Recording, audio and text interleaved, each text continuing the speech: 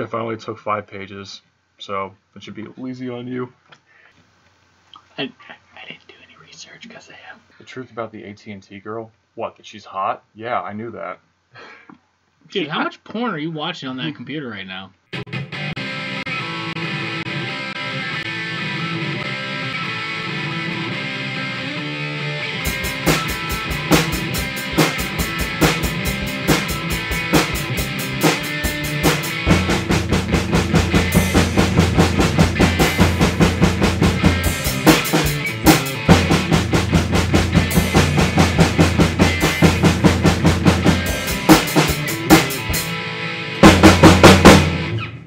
Everybody, welcome back to another episode of the show. We are your hosts, Colin Peters. Snakes.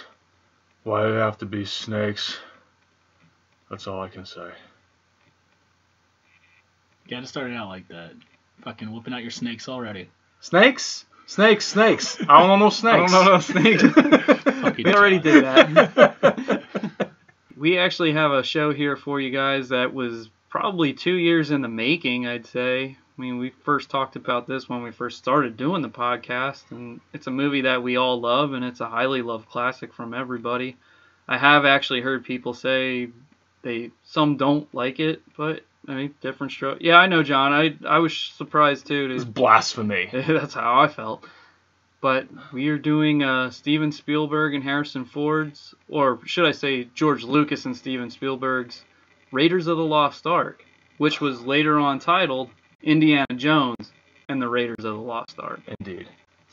This top 5 of all time movies. I mean, when this movie comes on, no matter if it's on television or on Vudu or Blu-ray, the cell phone is off, my eyes are front, and my mouth is shut because this movie is that damn good.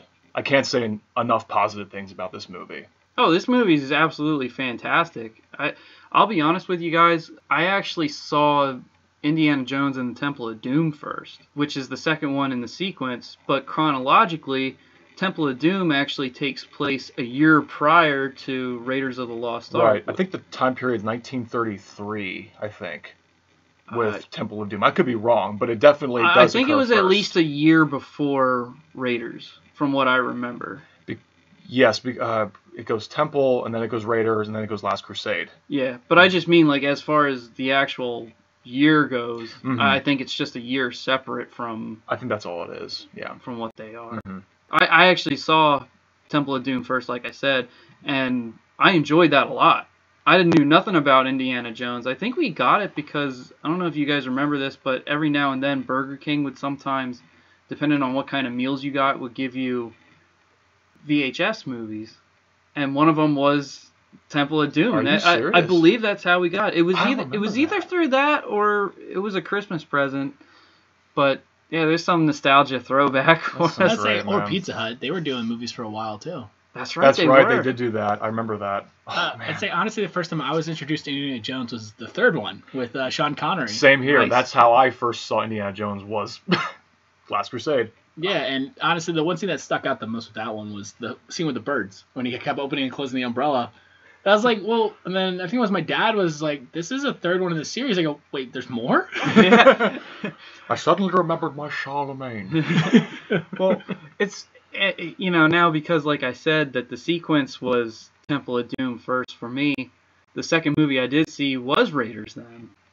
And, I mean, there was some things that, like, I think the big one that we'll explain is the gun scene, that the famous gun scene. Mm-hmm. He actually tries to recreate that in Temple, and when you see it, it doesn't make any sense because you don't realize the nostalgia behind it, but it still is a funny moment, like, oh, he just thought he was missing it, but the significance is what came in Raiders. Now I gotta do what I was supposed to do in Raiders and actually fight these guys with a sword or with my bare hands, because that most iconic scene with him at the scene where he's in Cairo, Egypt, the face-to-face encounter with the swordsman, shoots him with a gun when he was originally supposed to fight him with a sword. Yeah, there's more to that. There's a lot more to that. But I remember catching on Raiders when going to the grocery store, because they used to have little rental sections for tapes at that time. Like if you couldn't go to a Blockbuster, your local grocery store or gas station had rentals. And I remember seeing the cover of Raiders of the Lost Ark and noticing that it was Indiana Jones on it. And I thought, well, hey, this looks like Indiana Jones and looks like another one. Like that's kind of like how I stumbled on it, Jeff. I was like, okay, cool. There's more of these. Turns out it's the one that started it all. Yeah, I know. And then it was on TV, and I watched it. And I found it really interesting because it's a lot of fun. These movies are so much fun. And there was a documentary on Amazon Prime, I think, called In Search of the Last Action Hero. And I believe they, I don't want to say claim, but said that Raiders of the Lost Ark was kind of like the first of an action movie series. Like there really wasn't a series at that time. And Raiders was, what, 1980, 81, I think, when it came out. I think it was started filming in 1980, and then it came out in 81. I could be wrong, but I'm going to say 1980. Okay, because I remember Harrison Ford said he just finished Empire, and he took about 3 months off and really wasn't getting any sort of like movies that interested him. And then when he got the call from Steven Spielberg and George Lucas, he said, well, this actually really interests me. And there's a lot about that because he was not the original choice. No, he wasn't. He wasn't even cast to be the first choice. No. I did a lot of history about that in terms of the character. We'll get to that. But the original choice, or one person that actually did screen test, was a guy named Nick Mancuso, who was a Canadian actor who has a very similar build to Harrison Ford. The only movies that I really know that he was in were Under Siege 1 and 2, a.k.a. Cock Puncher 1 and 2. That's really all I really know him from, but I can see why they gravitated towards him with this mustache and this similar build. But Tom Selleck did a lot of screen tests for the role of Indiana Jones. Yes, Magnum P.I. and Blue Bloods, Tom Selleck. And he got casted then. They liked him. They liked him. He did a successful screen test, but there's a problem. He was still under a binding contract with Magnum P.I. that would prevent him from doing the film schedule for Raiders, so he had to drop out. So George Lucas and Steven Spielberg are saying, we've only got a few weeks until filming begins. What do we do? Oh, remember that guy Harrison Ford who did Star Wars with us? Should we bring him on? And George Lucas wasn't too crazy about it. Well, at first. He wasn't too crazy because he didn't want it to be a Robert De Niro and using a constant guy over and over again and having a signature actor. And I had heard that, I think even when he used him in, was it American Graffiti? He wasn't too crazy about using him in Star Wars then, but he hired him to be a script reader when they were doing auditions, and he was better than the Han Solos that were like reading off, and they said, well, we might as well just use Harrison Ford to be the Han Solo character. So there's this funny way of getting hired between him and George Lucas. He's our Swiss Army man. He's a script doctor. He's a carpenter for us, and let's just have him be Han Solo. I feel like it's that meme, like, fuck you, I'll see you tomorrow.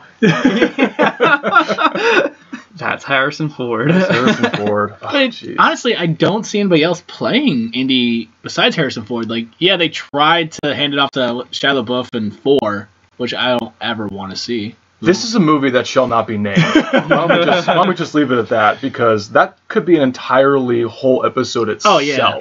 As of yesterday, I found out they are doing a video game. They're trying to get Harrison Ford on board to do the voice, at least.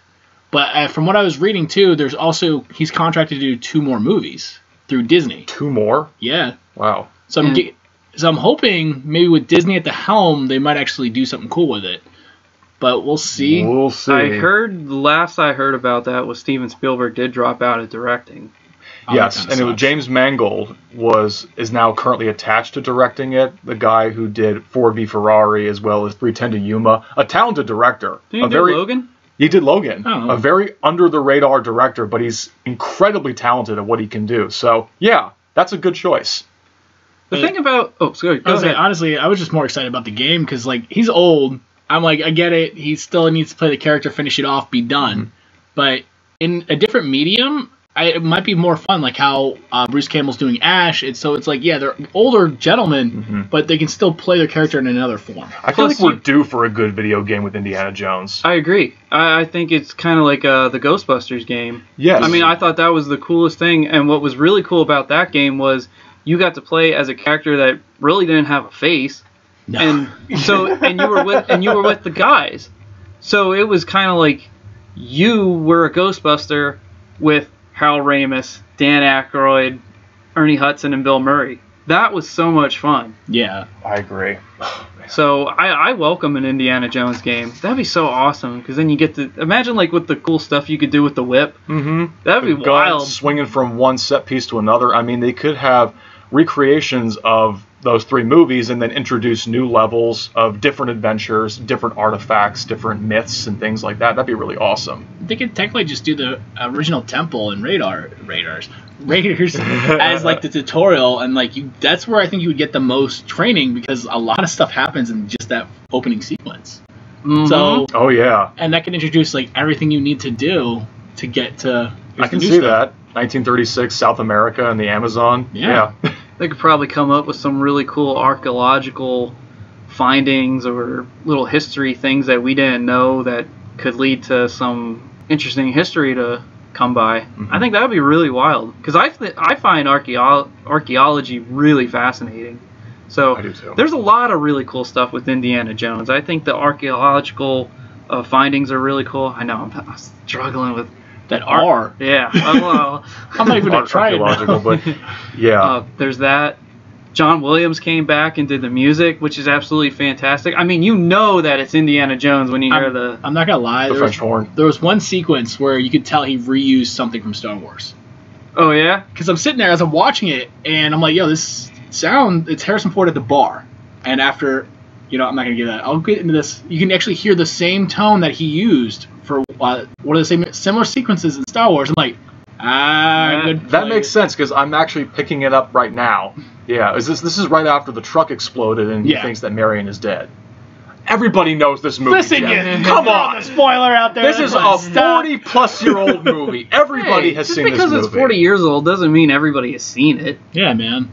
I'm going to smack somebody. There are Star Wars correlations besides the fact that you got John Williams, Harrison Ford, Steven Spielberg. Well, Steven Spielberg didn't really do anything with Star Wars directly that I know of. Lawrence Kasdan, the screenwriter. Yeah, but George Lucas specifically. But I believe it was in one of the temples.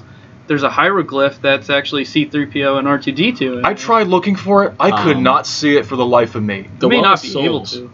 Where they actually find the Ark. It's actually it's all in the pillars. I kept looking at the damn pillars. They said when they go into the Ark chamber, when they're about to lift the stone off of the tomb, and then they hoist the Ark, I'm like looking everywhere for this damn hieroglyph, and I can't find it. So it's pretty well hidden. At least I don't know if I saw a YouTube video where they circle it like, hey, here it is, right there, we found it.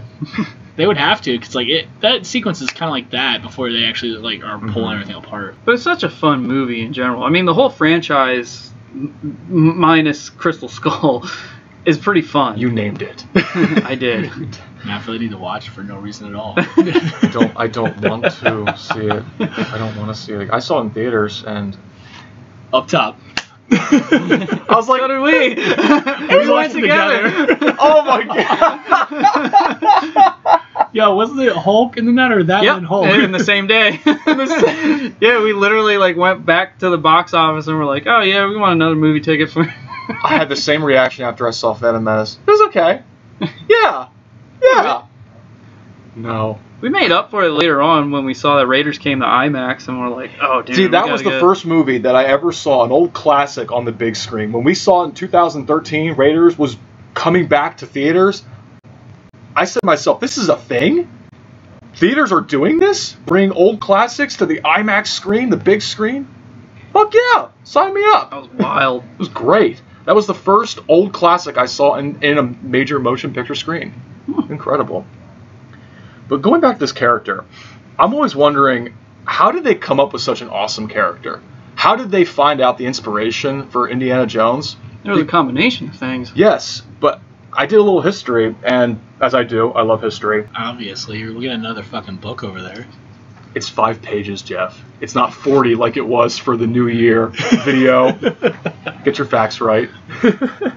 But, I would even go as far as to say a lot of people said there was a lot of inspirational characters, but I would even go as far as the early 1900s with a guy named Lawrence of Arabia. Thomas Edward Lawrence, who is a student of architecture, archaeology, who went to Jesus College, Cambridge. He spoke 6 languages. He was a British liaison officer. He was physically fit.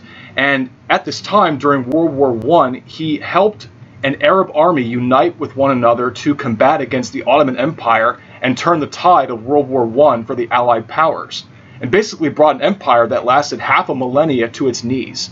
He orchestrated a guerrilla tactical force to get what he wanted to do, and it's incredible.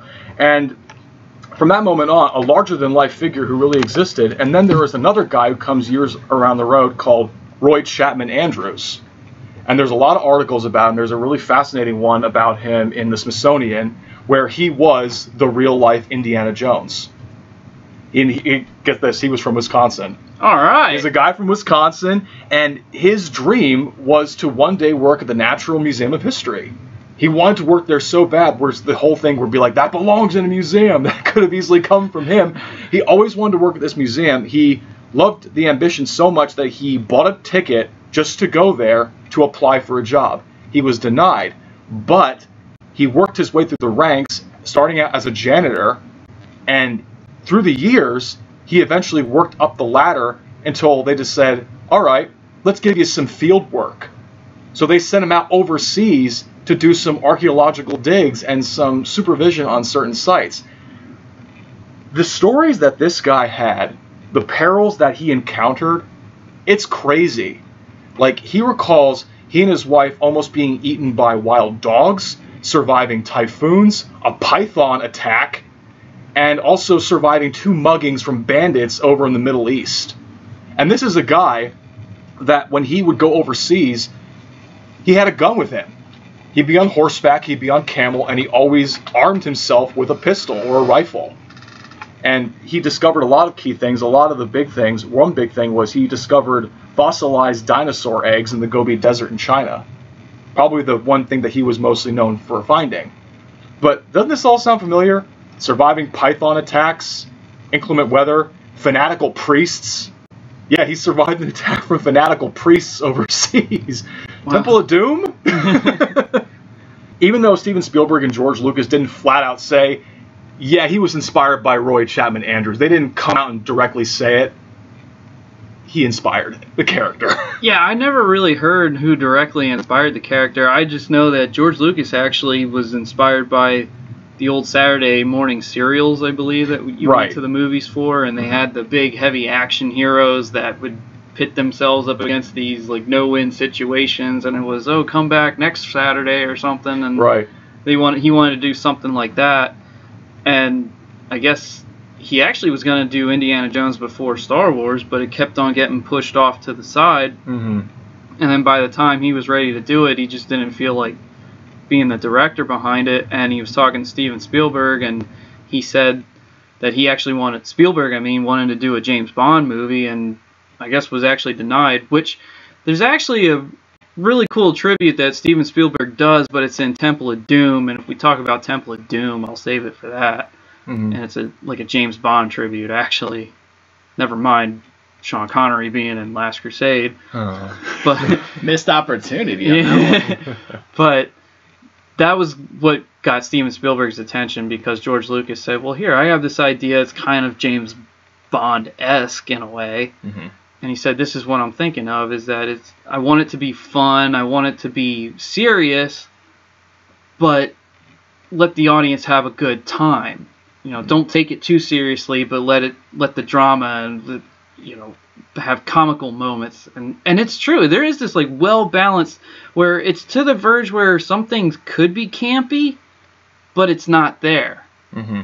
And I'm like, man, they just did such a brilliant job with that. Yeah. And that's where this creation of that character came from. And I think the idea of the leather jacket and the whip and the hat and the satchel and stuff was all like pre-planned too. I think so, yeah. Satchel, yeah. Not a person, it's a satchel. No, but that's really what it is. It's a satchel. Yeah, it is a satchel. And you mentioned James Bond. Now, there was one scene or one character that was omitted that could have made it seem like they were going in a James Bond direction. And that's when Marcus Brody goes to visit Harrison Ford at his house saying, the military, they want you to go after the Ark. And you can see that Indiana Jones is dressed in a robe with an undershirt. there was supposed to be a woman in that house. So, yeah, he was seeing somebody, but they omitted that character saying, well, we don't really want to go that James Bond route where he's this playboy. We want to undersell that. That would be awkward, especially because they're talking about Marion in that scene. Yeah, so I'm not marrying this scene. By the way. But not to mention, like, he's also oblivious to the idea that women fawn over him, especially the classroom scene where he's this handsome guy and he's got all these women just fawning over him, and the girl has the message on her eyelids, love you, and he's squinting like, oh, I had no idea. Where was I? Well, anyway, back to this temple I just ran out of. Yeah, back to the lesson. Read chapters 3 and 4, and I'll see you next time. I'm kind of glad they omitted that because, like you said, yeah, they mentioned Marion. She's kind of a big deal in this movie. They had a thing. They had a thing 10 years ago that had a falling out with a professor of his in Abner Ravenwood. Which is her dad. Her dad. They were on good speaking terms for a while because of Marion. And then she owned a bar. In Nepal. Oh my gosh. Oh my god. And these main characters get some awesome introductions. You have Indiana Jones getting introduced in the Amazon rainforest, surviving a gun attack where he uses the whip and disarms the guy and he goes fleeing before he gets pelted with arrows in his back. You have Marion, who's out drinking somebody on the opposite end of a table with shot after shot after shot. It's incredible. Yeah, and the fact that right after that she gets into a fight scene, and I'm like, yo, did the alcohol even affect her? No, she can handle her liquor. And the fact that she just slugs him after seeing him walk through her door. And she's a petite thing, for her to handle her liquor like that. I was like, yo, you go. So that kind of lets you know that. And it's true, Marion wasn't a damsel in distress either. I mean, she had those distressful moments, but she could fight when she had to. Mm-hmm. That was really fun to watch, too. That was a little bit of the... came after Alien, but it was kind of like another femme fatale that was able to kick ass and not be frightened. I mean, she was scared, but it wasn't like, oh my god, I can't defend myself at all. Right. No, she could defend herself. Yeah. And she was very smart. She knew her studies. Yeah. Fuck archaeology. I can't say that right now. One time you say it fine. It's like, fuck it. Give me a quarter. I got it right. Oh, Karen Allen. She's gorgeous. Oh, my God. She was just... That smile that she has in that movie is just... Oh, it's something. But here's the funny thing. As we were watching it, Lexi was saying that apparently everyone took that sentence she said too literal, where she's like, you took advantage of me, I was only a child. My brain's going, they're the same fucking age. So even 10 years ago when he took advantage of her, I'm like, so you might be 2 years apart? I get it. You're more naive at that point than he was. But still, you guys take it that literal? Maybe it was a different time frame. I'm saying. It's an awkward situation. Yeah. And it was just weird because Lexi said that. It opened my eyes. Like, now it actually made me one thing that made me mad. I'm like, are you fucking serious, people? You can't leave this fucking movie alone? I plead the fifth. Yeah, exactly. Your brain's now trying to figure that out, too. It's just like... Okay. Here come the Nazis and the Maple Leafs men. Okay, let's get a bar brawl going on here. Let's get the place on fire. Yeah, the Nazis are the main antagonists in this. Listen, the Nazis could be the main antagonists in every fucking movie. Yeah, really. For no reason at all. Be like, Really by the way, the Nazis were part of it the whole time. Yeah. And I gotta admit, at first I was really young when I first saw Raiders, and there's a lot to go on. Like, I didn't really know much about Nazis and World War II, but I also was confused because what's his name? Who plays Belloc? Paul Freeman. Paul Freeman, thank you. He at first shows up at the very beginning of the movie after Indiana goes through all that bullshit with getting the idol and the boulder, and Alfred Molina is the guy with him that basically like ran away and tried, exactly impaled on spikes. and Paul Freeman is rivalry. Mm-hmm. You know, he's pretty much the same thing as Indiana Jones, another archaeologist who is, from what I take, is that he's kind of like 2 steps ahead of Indiana, but he cheats his way there all the time. Just like how he cheated this way again. Like Indiana does all the work, and it's like, oh yeah, thanks. Yeah. Exactly. By the way, fuck you. Here, thank you. It also adds another element because he's a French archaeologist, and France was part of the Allied powers. So the fact that the Axis powers, the German power, recruited him because I guess he has no faith to his country because it's all about money. Yeah. It's all about greed and something else and power. Then when they discover the power of the Ark, I mean, that would let anybody just question their commitment. Okay. Because because nobody talks about the Ark of the Covenant, for one. I mean, even in movies and really in history, I noticed that they don't talk about the Ark of the Covenant at all. Like, I remember I had to really do some digging on my own to be like, so what's the significance about this? And it was, oh, well, that's where the Ten Commandment stones were placed. I thought, oh. This is something, like what we said in the previous episode, the Old Testament real wrath of God type shit coming back. Because whenever I heard the Ark growing up, all I thought of was Noah. Yeah. Noah's Ark, yes. So when I heard about the Lost Ark of the Covenant, I'm thinking, well, what is this Lost Ark of the Covenant? And it was Indiana Jones that introduced that. It was so fascinating. In like the first 20 minutes, you get that entire story about the historical context, and you see the image of the Hebrews carrying the Ark and the power of God coming out of it, basically killing everybody around who ever looked at him. I remember that disturbed me as a kid. Because it was that biblical-looking, old-school illustration in there. And like you said, it's that real... It puts the fear of God into you. And then the John Williams music that's playing with it, just, oh my God. It's eerie. It makes you feel that uncomfortable feeling. It just captured a really, like, this is serious shit here. When did Sunday school become so fascinating? It was before Sunday cartoons. But yeah, as Marcus Brody says, whoever controls the Ark, the army, is invincible. And that's why Hitler wanted it. And that's true. Hitler was a fanatical in terms of finding artifacts across the country. He did send out teams to find things like this. That's true. And another thing that we got to point out is throughout the whole movie of Raiders of the Lost Ark, you don't see Hitler. No. It's just his regime. Mm-hmm. And you really don't hear any mention of Hitler that much. Like, maybe once or twice I know...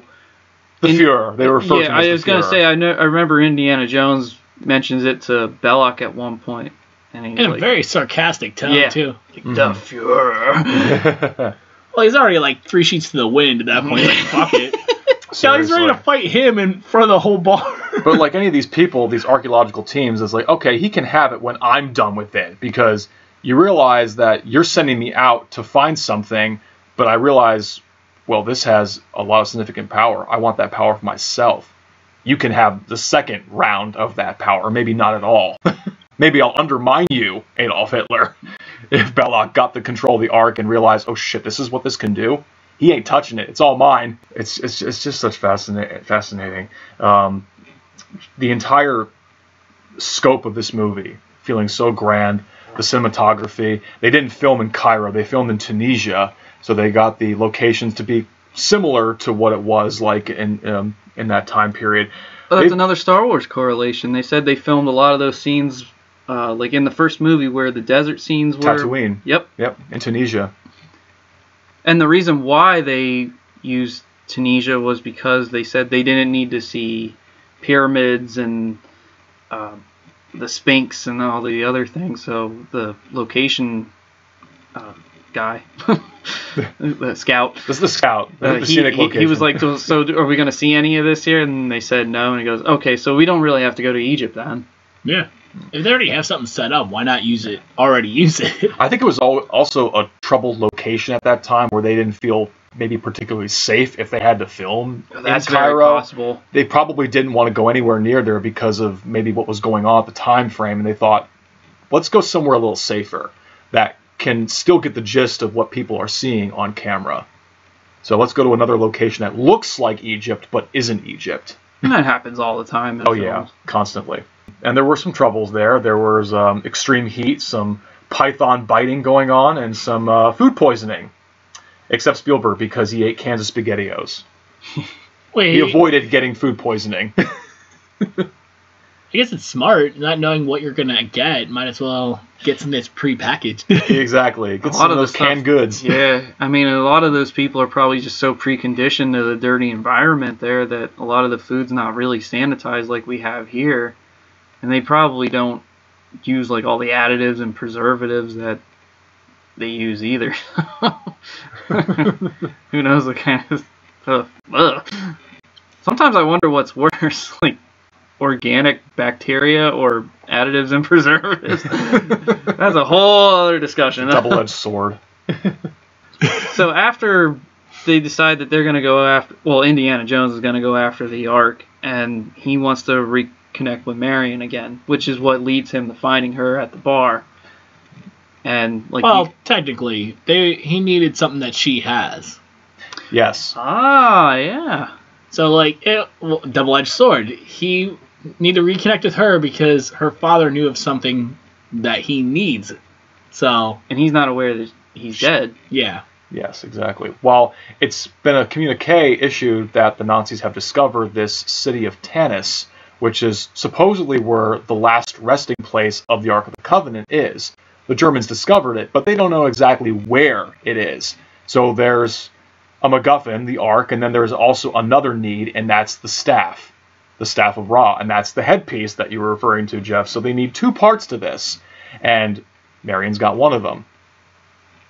And it's that leads to the map room and everything, but I just want to go back to that bar brawl scene. The Sherpa, that guy has the pleasure of dying twice in this movie. I don't know if you recognize him a little closely, the big hulking guy that's basically given Indiana Jones the business. He's also the big hulking German who gets cut to pieces by the plane propeller. So wait, he gives Harrison Ford the business twice? Yeah. I think he's in every Indiana Jones movie, too. I think he's also in Temple of Doom, yes. Giving Indiana Jones the business. This guy has literally tried to fucking enter Jones. I think he's in the third one. I think he's in Last Crusade, but he's not an adversary. I think he's just another character in the foreground. I just had him like, yo, you were in the other two. Come on. just right here. Be in this movie, please, for us. You've done some great work for us. Please be in the movie. But those gun sound effects, they are so iconic because you hear gun sound effects in movies constantly. They all sound the same. They are so distinct in this movie. From the revolver shots, the machine gun firing.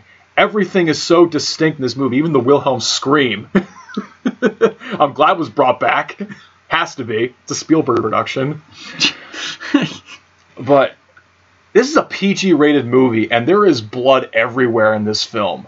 God damn, they got some balls for a 1980s movie. That's some great bloody violence right there. If you really think about it, there wasn't like anything crazy up to that point. Like, yeah, they got shot, they showed a little bit of blood, but it's still considered PG because there wasn't much swearing. They say maybe shit and hell. So I mean, yeah. And I believe they reference, I don't remember it, but if they referenced hell, it would actually be hell as itself. It wouldn't be, what the hell, man? Yeah. Okay, hell is the place. Yeah. But I could see why they got a PG rating because, like, yeah, it's a lot of shooting, but there's not, like, a crazy amount of blood. Like, there's a little bit. There's a body count. Yeah, but that's all it takes. Like, come on, think about all the Marvel movies. There is a body count, but they don't... Oh, yeah, but there's no, like, bloody shit. Like, one guy getting shot in the back of the head, or one guy getting shot through the chest, or how about that finale? There's also a logical reason for that. Because... PG-13 didn't exist until Temple of Doom. Well, because of Temple of Doom, they said we need to do a PG-13 rating because we've already pushed the boundaries. I think it was Red Dawn. That was the first movie that actually garnered the PG-13 rating.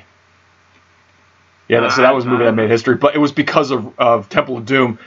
Okay, this shit's really violent. We gotta do something about this. Which kind of cracks me up because it's mainly the one scene in Temple of Doom that really made them go, oh man, we gotta change that. But at the very end of Raiders, we'll get to it. But I just want to say, like, so that's okay. Yes. Nobody stopped to question the rating at the very end when the Nazis get it. Fuck them, they're Nazis. They got. Yeah, I guess that's what it was. Yeah. Like, there weren't any Nazis in Temple of Doom, so. No, there were not. But there was also, not just like heart-ripping, but children's slavery and other dark themes in that movie. Wow, you can wreck 2 movies in one John, podcast. the fuck, man? Get the hell out of here. Sit in the corner. No, you go sit in the corner. Already am. What's the point? Where's the dunce cap? Where's the straitjacket? God damn it. We're talking about Raiders here. You don't have to get into detail about Temple of Doom yet. You can do a whole Temple of Doom episode. Well, then we should. I Oh. hate you right now. Well, why the fuck should anybody listen to it now? 'Cause John's just giving it away. You gotta be fucking kidding me. Get the hell Your out of dick here. out all and of rub it you. on the table next time. It'd probably be more enjoyable. I know, who turned you on, Jeff. Watching you get a splinter? Absolutely. Back to the Ark. Wow, man. Alright. So, bar fight. Alright, cool. Until I lost train of thought after, screaming at John for wrecking 2 movies instead of 1. Right, 2 movies, my ass. Anyway, did you notice how, it may not be familiar to you guys, but that location where they filmed The Well of Souls just so happened to be the Overlook Hotel for The Shining. Was it? Just like the frame? The framework. Yeah, they actually filmed that scene where the Overlook Hotel was filmed in The Shining. It's kind of funny how these things just kind of come together. Wait, that was Pinewood Studios? That's Pinewood Studios, yeah. That makes sense, because that's where they filmed a lot of Star Wars, too. Yeah. So, once again, George Lucas, you're really not stretching far with anything. Kind of hard to find that location out in Tunisia. Just a little bit. I forget about how the whole editing thing, I'm just like, oh yeah, they look into a hole in the ground. Good job there, Indy. Hence the snakes. Turns out some of those snakes weren't actually snakes. They were legless lizards. Try saying that 5 times real fast. Legless lizards, legless lizards, legless lizards, legless lizards. Because if you look a little closely, they have some distinct ear holes too. But there were some devenomized cobras in that pit. I know one snake wrangler did get latched on by a python, and even though it wasn't venomous, he still had a distinct mark on his hand. Oh, man. And apparently he knew that if you smacked it by the tip of the tail, they'd let go. Yeah. Oh yeah, he's a wrangler. I would hope so. It's kind of his job. Or maybe it was one of the set guys or something. I heard some story about that, and Steven Spielberg was like, I didn't even know how he knew that. Oh, that's even funnier. Yeah. And I remember Harrison Ford talking about when the Cobra shows up for that close-up when it hoods and it sees his face. You can kind of see the glass that they have, like a reflection from it, because that was what was separating Harrison Ford and the Cobra. I did not know that. Yeah. That's usually like an old theater trick, is they use a piece of glass and they separate you. And I think at one point they said that Cobra was really angry, and it did actually spray some venom on the glass, and they thought, all right, certain people have to stand here, stand there. Oh, wow. I thought they would have devenomized that cobra completely. I thought they would have too, but they talked about how they had serum hanging around and made sure that people that knew how to inject them were right there. And there was an actual documentary where Steven Spielberg was talking to the guy about the serum, and they said, oh yeah, you got to get it in about 2 minutes. Wow. Or you're dead. Ooh, shit. And I don't know if you guys ever saw it, but I saw what blood looks like after snake venom hits it. It just hardens.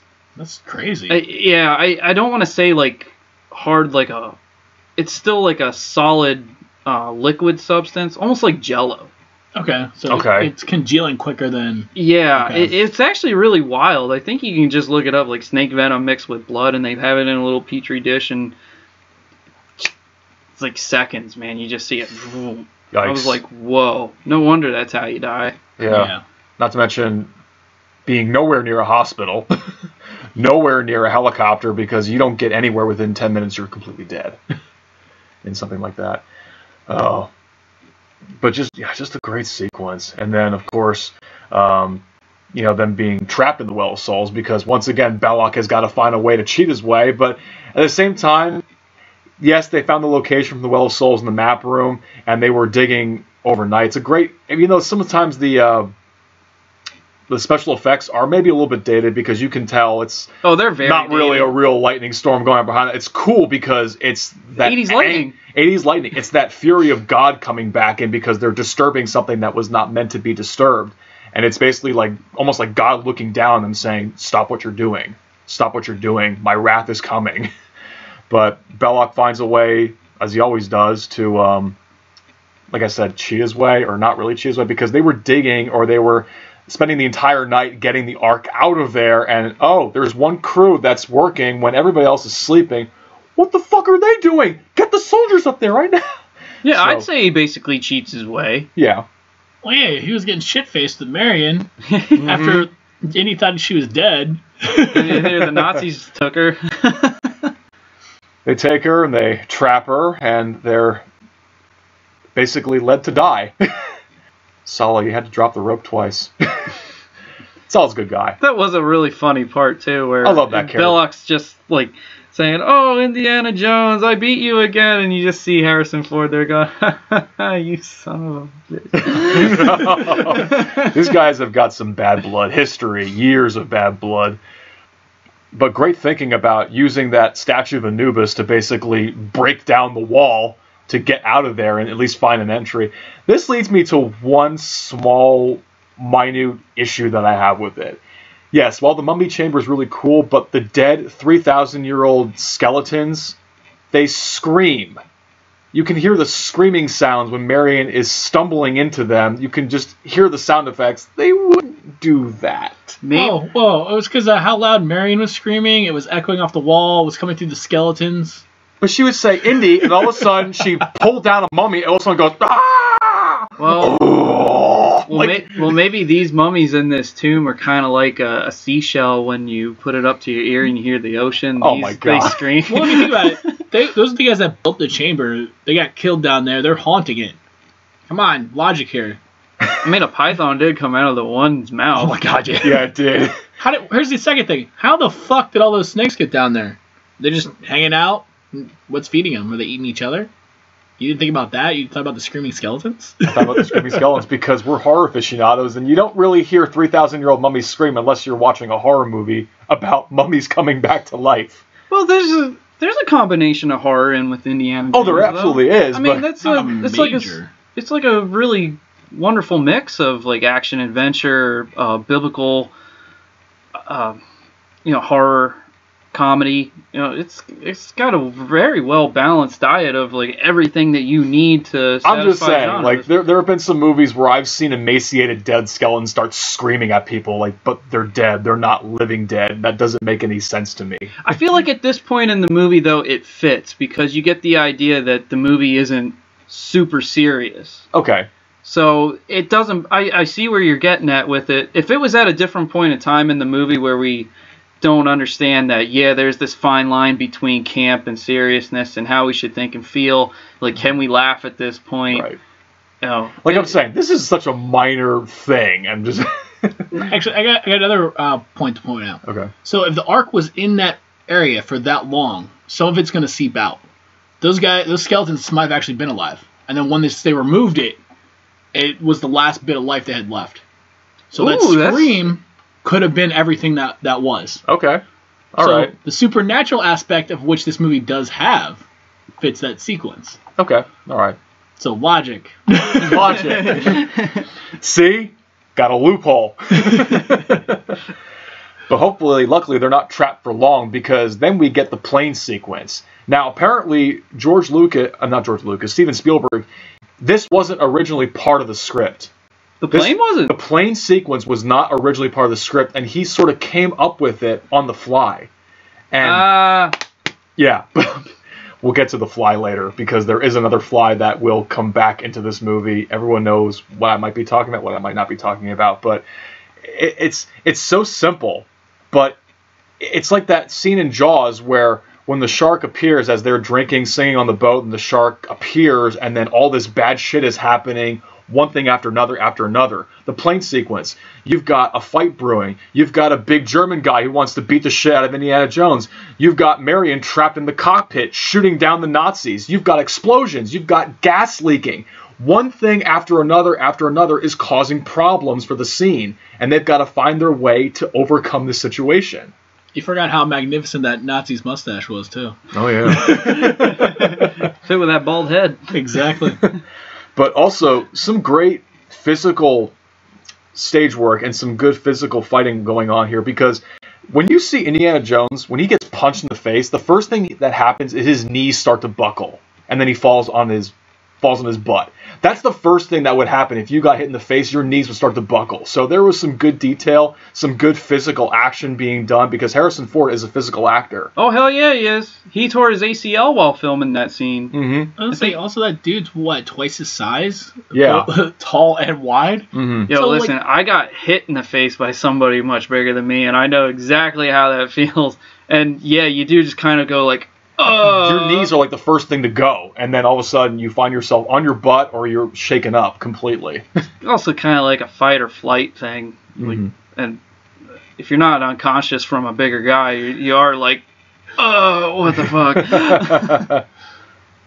Speaking of that blood, and then the Nazi gets his well-due finale, his death. He gets cut up by the propeller, and his blood is thrown across the swastika. I mean, seriously, there's blood, good bloody shit in this movie. That is graphic as all hell. Even if you don't see the propeller, you get the idea. This guy is cut up into ribbons. I mean, the sound effect, too. You could hear it go, grrr. Yeah. I liked it when the dude was just there like, oh, no, come on. And then he just turns around and, Well, even the fact that, Harrison Ford's under the plane, and this plane's spinning because Marion's trying to get out. She hits the controls. Well, the pilot, he gets unconscious and knocks into the controls. That's why it's spinning. And as it's going around, this fight keeps happening. They're fighting on top of the plane, around the plane, and then finally end up almost in front of it. And then he knocks Harrison Ford to the ground, and then he's about to get up, and all of a sudden he sees what's happening. He kind of curls. So it's wow, he knew what was coming. Then that's what the fuck? Oh, it's such an enthralling moment where you see your main hero just get his ass pummeled, and then he finds just some strength inside him to just wail back. Well, doesn't he throw sand in his face to get the upper hand at one point? And he still does. Doesn't even help. But he's like, fuck it, I'm just gonna throw some haymakers, and they're all gonna land, and his face is gonna be blood, and then he just gets hit in the face, and then the propeller happens, and and then if you think that scene couldn't be topped, you've got the truck chase. Badass. Yeah. Some great stunt work. I mean, Vic Armstrong was the stunt man for Indiana Jones, and he just puts his body through hell in that scene. He was the stunt man for Indiana Jones and the other movies as well, but very respected stunt man, great work, and he looks very much so like Harrison Ford. If you see these two together back in their day, almost identical. I can believe it. Mm-hmm. I also want to say that if anybody were to ever argue that Indiana Jones, the character, is a pussy, just watch the truck scene in Raiders of the Lost Ark. Mm-hmm. I mean, just the opening sequence alone proves he's done. You've got him on horseback. But from being dragged from the truck, using the whip to hang on, climbing in the truck, fighting guys, getting shot, throwing guys out of the truck, it was it had everything that was just the fucking ultimate badass, and he pretty much had to put his life on the line at that moment because they had the Ark. Oh yeah. And he couldn't let them do that. And he knows not just for archaeological purposes, but for the sake of humanity. I mean, you've got this moment that's what you call the breaking point, basically where the hero reaches the lowest part of his situation, where there's a chance where our hero could die at any moment. And if you notice, during John Williams' incredible score, Indy's on top of shit, but once he gets shot in the arm, you can tell that the soundtrack, that the score has changed. It's now becoming more dangerous. It's now becoming, okay, now shit just got real. Now things are looking bad for our hero, because now you've got a guy who gets into the truck, pummeling him in the gunshot and throwing him out through the windshield. Yeah, he had to pull himself out of the situation with the whip, going underneath the goddamn truck. That is such an incredible stunt, being dragged behind it, and it makes it all the more satisfying where he beat the shit out of this guy. Completely. Just several times the face, it's enthralling, and I fucking love it. And then the score that we all love is coming back to full force once that guy gets run over by the truck and he just bulldozes that Mercedes-Benz right into the side of the hill. And don't forget, he's riding a horse when he tries to get into the trucks yet. Yeah. That was badass. Incredible. He didn't have to use his gun. He just uses his fists and his whip and everything. But when he does use his gun, it is pretty cool, though. It is really cool. Because superstitions don't spook Indiana Jones. He doesn't believe in superstition because all he needs in his suitcase is his leather jacket, a whip, and a 6-shooter. That's all he needs to pack. And 50 Shades of Brown, all right? That's what he was. That's all he needs.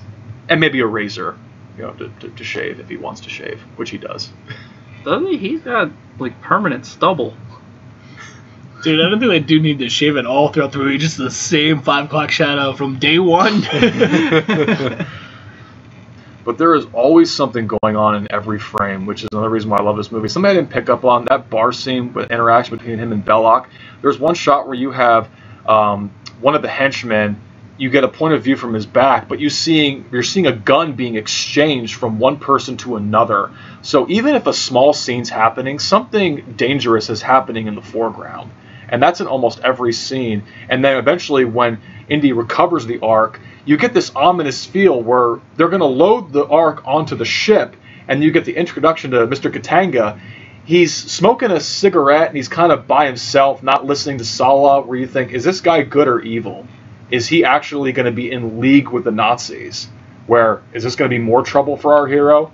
So you've always got something dangerous happening in the foreground, which is another reason why I love the film. There's always something going on. Suspense. Oh my God. Yeah.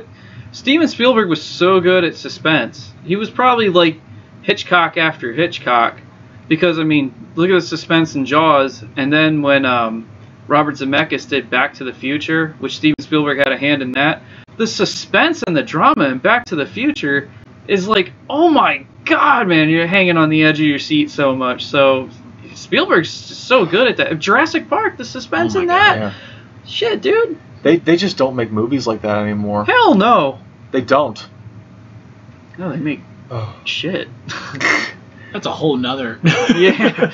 But there's that great scene between him and Marion. They're finally together in the boat, and he gets hit in the chin with the mirror. He gets fucking blasted with the mirror. He screams. I was like, I laughed at it every time. I laugh every time too. And then her reaction, did you say something? Like, I just screamed out loud. You hit me in the chin.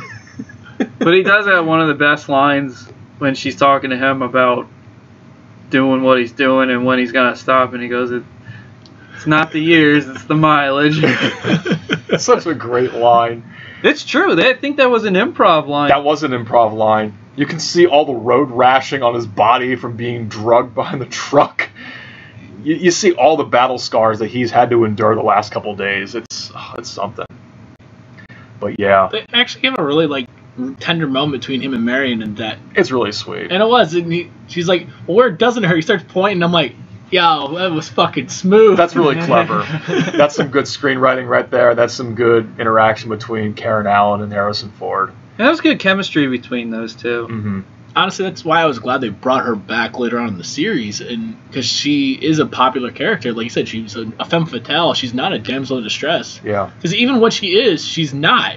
Come on. In the tent where she's getting shit-faced with Belloc, she's planning to stab the shit out of the guy. Oh, I know. But it is a pretty damn funny moment. Two characters are completely hammered, and she shows him a knife. Who wouldn't laugh at that if you're completely smashed? And she turns it off, too, like, oh, yeah, I wasn't drunk, motherfucker. Yeah. And then the Nazis show back up. They have to ruin everything. Goddamn. With coat hangers. That was suspense again. Yes. You see this thing, and even I remember as a kid going, what the hell is this? It's like nunchucks, but it's like it's a pencil thin. And then, he makes a coat hanger, and I'm like, this is a weird looking coat hanger. Are you going to strangle these guys? Nope, I'm just going to hang my coat up. And then on top of it, I'm also thinking, why the hell would you carry a portable coat hanger? Listen, that guy was a fucking weirdo. Look at his face. He's a weird how he's guy. Dressed. He's a fucking creepy motherfucker. I don't even know what his name is. I'm glad he got his hand burned. He's a fucking creepy fuck. He got what he deserved in the end. They all did. Creepy fuck. Yeah, they did. Dude, that would haunt my nightmares. He does have a name. I just don't remember his name. I know it was mentioned a couple times. Listen, and Marion actually knew him beforehand because not the first time they interacted because she said his name. Listen, his name is now Creepy Fuck because the reason she remembered him because you can't forget that face. You know? Or that voice. I know that actor, they said that he actually had stopped acting before Raiders and was going on to be an acting coach or an agent. And oh, really? Yeah, one of the guys, I don't remember if it was casting agent or Spielberg or Lucas, said they really liked him and some other things and said, why don't we bring him back? And it kind of like resurged his career in a way. I mean, I don't know what else he's been in really. But I don't know either. But yeah, he fit that bill perfectly. No, he did. No, he creepy as all hell. Seriously. I mean, you instantly. I mean, even though the music, added to it, but he was something. No, this is not a good guy. Just the way he sounded, the way he dressed was so different from everybody else. He's wearing like these all black. He's wearing all black clothing out in the desert while everybody else has got their summer attire on, preparing for an Egyptian summer. I mean, good God, this guy is wearing all these heavy layers. How are you not sweating to death right now, man? It's 900 fucking degrees, and he's out here in a trench coat and fucking black. What? He's not the bad guy? Yeah. Holding the fireplace poking one time. Yeah, he knows heat. He knows fire and pain because that is a moment of fire and pain, sweating to death out in the extreme desert heat. He must be used to it. There is that one scene where he does pat the sweat off of his bald head. Fuck's wrong with being bald? Balding. I should say balding head. He still had some hair. Oh my gosh. So anyway, back to the tender moment with Marion and Indy. Then all of a sudden, hey, by the way, the Nazis show back up because, they can't fucking end the movie on a high note. No. Goddamn Nazis.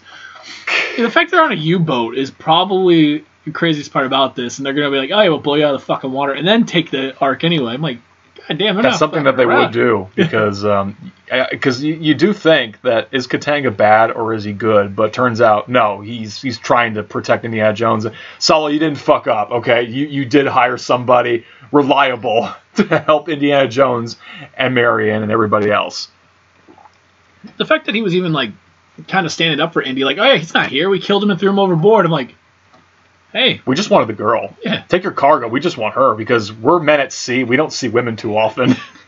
and then Belloc shows back up. Yep. I need her back. Yeah. But there is a moment when they do dock the submarine where the one German character, I don't know if he has a name, but he's a top guy.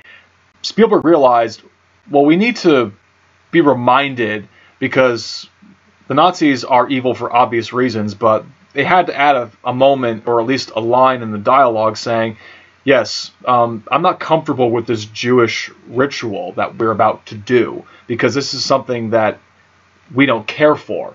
To basically have Spielberg tell the audience, we need more reasons to hate these guys for obvious reasons. So that's why he wanted to include that line where the guy's saying, I don't feel comfortable with this Jewish ritual. And then Belloc is countering it, saying, well, hey, do you want to bring this Ark to Germany and then find that it's nothing? Or would you rather test it to know that it does work and then, okay, we have something to present? But that whole Jewish line, like, yeah, we need to have more reasons to fucking hate these guys. But if there wasn't enough reasons to hate them to begin with. Actually, in the same sequence, you kind of get a funny scene with Indy because he knocks out a Nazi and then he goes to take his uniform. He's like, trying to put it on. It's like he's trying to put on a medium when he wears a large type thing. Like, the fuck? The child's small. Good God. And also, listening to some of that German that one actor was saying, some of it was clear, and then that's another problem. Some of these American actors did not speak German very well. So in the German cut of this movie, they correct all of that because they realize that there's some serious issues with these Americans trying to speak German. It's not really good German. Because I got a few things, I'm like, okay, I think this is what you're saying, but you're trying to say this, but it's not correlating to what you're trying to say. And then, you know what, fuck it, just hit him. Well, they could have just did the Alan Rickman in Die Hard, just make up gibberish that sounded German. I think what he did say was German, though, in Die Hard. Like, some of it is, and some of it isn't. Like, I thought they said it that the elevator scene, he was just like, Anyway, we did Die Hard, so We did Die Hard. Continue. Yeah, I'm like, fuck it, Indy, just hit him and didn't take his clothes. Good stuff. Now, when they get that march to that location and Indiana Jones gets a rocket launcher, or an RPG, if you will, you get a nice scene where you've got negotiating objects. You've basically got this is the hey, you got the MacGuffin, I want the MacGuffin. But before we get to that negotiating tactic that happens, we mentioned a fly on the wall, or at least on the fly. There is a fly that is flying around in one scene where Belloc is talking, and some people swear to this day that Paul Freeman was so good, he carried out the scene when the fly entered his mouth and continued to talk, because it's one of the most paused moments in the movie where you see a fly in the shot, and then it just disappears as it looks like it's going into his mouth, and he still continues to talk. I never even Did he actually eat the damn fly? Or did he swear that the fly flew away at some random second and it was an editing trick that they got rid of? Because Paul Freeman says, no, I did not eat a fly in that moment. Are you sure about that? It looks like you ate a damn fly and then you carried on with the scene and didn't break. But the fact they used that edit is probably the bigger thing. Like, hey, this is the best he's Seriously, I implore you all to go back to that scene, look for that fly, and then it goes on his mouth, clearly, and then it's gone as it looks like it's going inside his mouth. And he still carries on with the dialogue. It's a paused moment. It's the most paused moment in the whole movie. But seriously, yeah, you've got a problem. Indiana Jones, he wants the Ark, he wants Marion back, but he also wants to see the contents inside because it's his downfall. This is history. This is an archaeological find for the ages. You want to see it just as much as I do. No, that's his thing. I mean, I understand it is that you got doing the right thing versus what you live for, kind of, was what it came down to. Yeah. This is what we got involved with in the beginning. That's probably, even in the whole series, like one of the most vulnerable moments of Indiana Jones. It is. Because it was like one of the only times he ever chose to let his guard down, to be like, yeah, he's right. And I mean, I didn't think there was any way for him to get away with it. I mean, he was trying, even though it was a little desperate, because he's outmanned. And once he puts down that RPG, he's already surrounded by soldiers. So maybe there was a slim chance I could get out of here, but now I realize, shit, it's best just to be captured, I guess, because yeah, I kind of want to see what's inside. And then you get the scene. The ceremony. The ceremony. Yeah, I know some of those special effects are maybe a little bit dated, but some of them look fucking awesome. Hell yeah, they do. They really do. Especially when those spirits take on an actual form. Well, you're missing a major point. They finally, when they're starting to do the ceremony, they open it up, and Belloc gets pissed. So does the other two gentlemen, the creepy fuck, and because he puts his hands in it, and it's just sand. It's just sand. And they're all like pissed off because they were expecting like tablets or something in there, and it's fucking sand. Well, then again, Moses destroyed the 10 Commandments, but how badly did he destroy them? That's what I was thinking, that they were just dust. Are they chunks of rock, or are they is it just dust, like rock, debris, or sand? And it's probably just a trick. The whole thing is a trick because it's really just the essence of God inside the Ark. There really is no physical form of the 10 Commandments anymore. That's what it kind of feels like, because then you've got the specters, the entities, being unleashed from the Ark. Okay, yeah, so the mummy thing probably does make a little sense now that I'm thinking about it. Congratulations, Jeff, you were right this one time. But honestly, like, that whole sequence, watching that beautiful ghost come out, and creepy fuck staring at her, and her face just turns into like a skeleton, and I'm like, yo. and the music blaring again. You're like, yo, shit is going down now. Shit. And you see Indiana Jones yelling at Marion, whatever you do, just keep your eyes closed. Yeah. Don't look at it. Yeah. And then you get the picture from the book coming to life now. You see that form coming out of the Ark and shooting the lightning or the fire, killing all the Nazis. Fucking amazing shit. And then you get the three guys at the head of the Ark get it the worst. Larry, Moe, and Curly. Yo, well, the fact that they started melting and the one guy's like almost like a deflating balloon. Yep. His skull's going in. I'm like, holy fuck! And like when you guys said it, this should have like pushed the fucking limit of this movie. Yes, it did. They probably let everything go. Like they saw this, like I don't know how to fucking rate this movie right now. And then just for good measure, you have Belloc's head exploding in a ball of fire. Chunks of meat just flying everywhere, like something that Tom Savini would have been proud of. I don't know. I think I probably would have been more proud of like the melting eyeballs and the melting skin. I was like, that's true. That was a fantastic. and the MPAA are going, oh, the kids are gonna love this. PG. Yeah. You get Marion and Indy like in a sea of fire, basically, as the Ark is just rising to the heavens, and then it just comes crashing down. But you got to think the supernatural entities that were in there did a great job of cleaning up after themselves. There was nothing left. It was just there. Oh, I know. They bless, no mess. But here's the thing. So Indy and Marion are sitting there. They're hearing all these screams and this shit fucking happening around them. Are you telling me they didn't peek? Just peek? I know, right? I'd be like, well, are we getting it now? But then it's gonna find out that you've been looking. Die.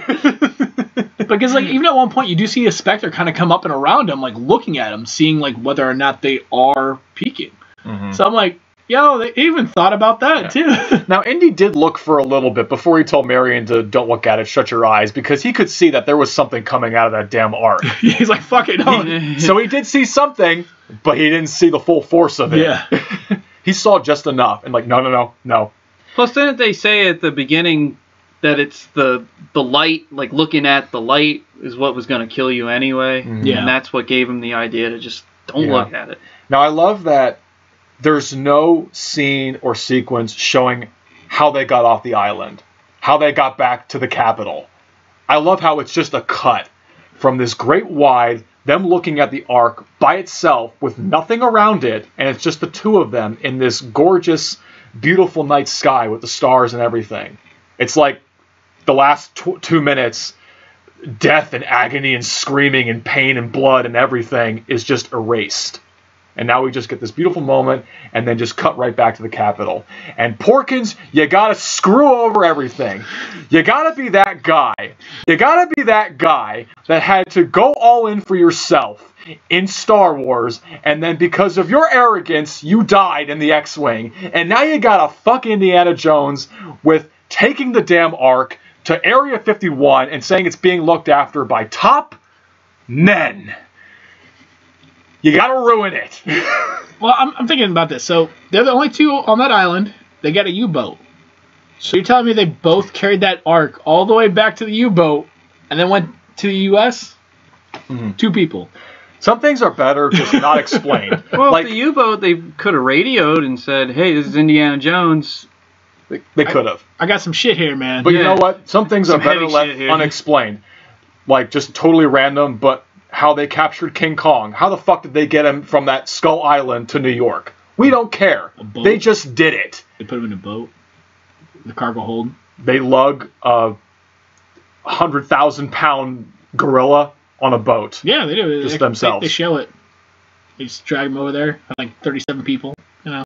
I don't need to see that. I don't need to see it. It just happened. It just happened. So I don't need to see how the fuck they go through all the motions to go to the U-boat to get back to the Capitol. It just happened. Just cut to the fucking Capitol and the pacing. One thing we didn't talk about is the pacing. This movie just keeps moving, and because of moments like that, the movie keeps moving. Perfect. But like I said, Porkins, you got to fucking ruin everything. God damn you, man. Yes, you're a great actor, and you've been in all these incredible movies as these side characters, from Star Wars to Raiders to Batman. Holy crap! I never put that correlation. Lieutenant Eckhart from Batman. Like as you said it, my brain just goes, "Hey, by the way, this guy has an incredible resume, and no one really knows that much about him. It feels." Dude, I was watching him smoke that pipe, and I'm like, "Damn, man, you seem like you're somebody important." And he's in government yet. Ugh. I know. Okay, so Indy's got money, but the situation just fucking sucks. It really does. Well, he even says it out. He goes, "They're fools. They don't know what they have there." They don't. It's a character arc where Indiana Jones doesn't believe in the superstitious elements of his field. Now he's a believer. Holy shit! Yes, this is for real. Saw it. I saw it for a brief moment before I shut my damn eyes. And technically, he saw somebody get his heart ripped out and still live for a little bit. Yeah, and he did witness the power of the Sankara stones. So magic, the supernatural, is pretty real. Yeah. So if he wasn't a believer then, I don't know. Yeah. You didn't think about that one, Lucas. Yeah. Well, thanks Spielberg for letting us know it was Area 51 in the fourth movie, because we had no idea what the hell this hangar bay was with all these crates that look exactly alike. That was an amazing scene, because that just let you know that, you know, the shady, corrupt U.S. government has all this shit that we probably don't know about, and it's probably true. That, I was like, yeah, you know what? You're right. And then the best part is you see that old guy with the little dolly cart, you know, just like, oh, God, another one. But now here's the thing that I'm wondering about. There was a moment in the cargo ship where we get the shot of the Ark in the box with the swastika insignia on it. And then you see the power of the Ark burning it away. Don't you think that the Ark is just going to do that in the hangar bay and just burn this mother to the ground? Seriously. Well, maybe because they knew the U.S. government's not going to do anything with it, where the Ark itself knew the Nazis were going to use it for evil. The Ark is self-aware. Well, it is, because honestly, in history, if you touch the side of the Ark, you would die. So that's why they have to use the pole. So you can't actually physically touch the Ark. You can't. Oh, okay. So that makes sense. I just thought because it was really heavy, they need something to pick it up. It's almost like because of how biblical it really is, like holding the tablets. It was set that it had to protect itself. So something that big needed to have some protection. Okay. If you touch the Ark, you die. Yeah. That makes sense. So knowing that the U.S. government wasn't going to do anything with it, it's just like, cool, I'll stay here. Plus the symbolism of the burning of the swastika on the box was burning. Symbolic. Yeah, that's true. This is also true. Good point. They nailed that lid down and then put a padlock on the side. I'm like, what the fuck are you guys going to do? Like, oh, you gotta unlock it. Oh, now you gotta prop the... Fuck off, man. It's already locked up. Let it alone. Old guy probably like getting paid by the hour. Well, fuck it, man. I'm gonna put every nail in this bitch. I got 3 more hours to go. Now, where am I gonna put this thing? This mile-long hangar bay. Fucking leave it in the middle of the aisle or somewhere. Fuck it, I'm done. Yep. Up, time's up. Maybe I'll paint Fragile on it. Fragile? Because that guy was like 900 years old, too. Like I know. That's why I was like, oh, there, got another thing here. He knows all the secrets of Area 51. Maybe he's an alien. It would have been an awesome Indiana Jones movie. What, he teamed up with the old guy who, like, what are the secrets of the Ark? Or, like, what are the secrets that we don't know about that could cause global destruction? I know. Well, we got this one thing from China. It's called COVID-19. Oh, God. Oh, God. It's bad. But it was unleashed. There's probably a lot of crazy stuff in Area 51. Even, like, showing that that's what that was. I'm like, what are the Arks actually there? This wasn't a fictional movie. Hey, we're always told about those things in movies, like hidden messages that we don't know about, or the things that aren't said. Like Skynet. When I found out that thing was real, There's a lot of crazy shit out there. I mean, Atlantis, Cowlicks, 99-cent stores. I mean, good God. SpongeBob, much? Such a damn good movie. And then that score playing at the very end. I don't care if there's like no end credits scene. I just want to listen to that song, that theme song, as the credits roll. I just want to listen to it. Good stuff. Honestly, that movies. Oh yeah, I'm top 5. I never get sick and tired of the movie. If anything, whenever it's on, it just, even if I don't watch it for a while, it's just oh man, this movie's so good. Like I said, cell phone off, eyes front, mouth shut. That's what happens when I put this movie on, or when it's on television. No matter what part it's on. I don't care. I have to see it from the beginning to end. If it's on television and it's on the midway point, I'll sit down and watch it. Because I have to. I feel the same way. Because honestly, like, movie as a whole is a fantastic, but you can pick it up anywhere. You could actually already know what's going on because of dialogue, because of like little sequences they do. Just be like, oh, by the way. But yeah, like I would say, even I think the one scene we didn't talk about, which is probably one of the most iconic. We talked about it, where they hint at it in Temple of Doom. So when they're in Cairo, Marion gets kidnapped by the Nazis. So Indy's trying to figure out where the fuck she's at, and he has to fight their goons. All of a sudden, he gets out into the marketplace, and it splits like the Red Sea. Haha, pun. But there's a guy literally fucking winging a sword around like a crazy asshole, and all of a sudden he just goes, fuck it, shoots him with a gun. Mm-hmm. That's probably like one of the most iconic scenes. I'm like, we hinted at it, but never actually talked about it. We never fully talked about it, because the whole legend or the myth behind that scene, as we said, we hinted at the idea that there was some food poisoning going around with crew members. Harrison Ford ate something that didn't settle well with his stomach. And yes, he was supposed to fight him with a sword. All he could do was just take out his pistol and shoot the guy. And the actor playing the swordsman played it perfectly. Damn. When he got shot, his instincts said, just fall to the ground. Just die. And then everybody's cheering around him, and Spielberg saw it and fucking loved it. And said, yes, keep that. That's how it's going to be. I still love the interview with George Lucas when he said Harrison Ford was just all like, oh man, I got a fever. I don't feel like doing this. and he goes, do a sword fight and learn the choreography. He just says, if this was really me, I'd just shoot him. And that's why they were like, oh yeah, then do that. Yeah. And the actor, I don't think he knew what was going to happen, but once he saw the gunshot, the gun point at him and fire, he just dropped to the ground and died. I don't know anything about how the other actor. But I love how the reaction of the people behind the dude. They're like, fuck yeah. Yeah. And then the fact that they pick up the sword and they start going, yeah, this motherfucker's dead. I got a free sword. Free sword. You see that thing? Yeah, dude, it was massive. It's like a 6 foot long fucking, like, almost like, 6 inches wide? That's a fucking Arabian sickle right there. I mean, good God. Yeah, like, you see that, like, the dude picks it up, like, yeah, I got a fucking free sword.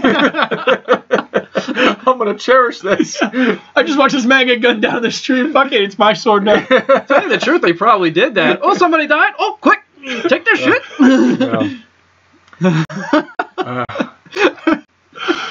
I'm being serious, too. They probably did do that.